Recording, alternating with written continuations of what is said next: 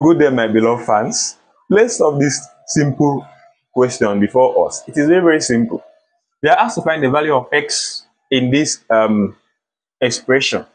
So what are we going to do? Solution. This is x over 4 plus x over 4 equals to 1. Let me show you one thing you have to know here.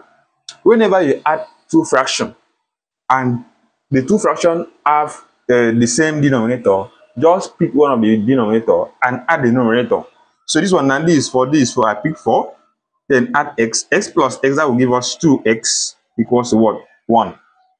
So 2x, because I multiply equals to 4 multiplied by 1, so 2x equals to 4, divide 12 by 2, so x equals to 4 divided by 2, that is what?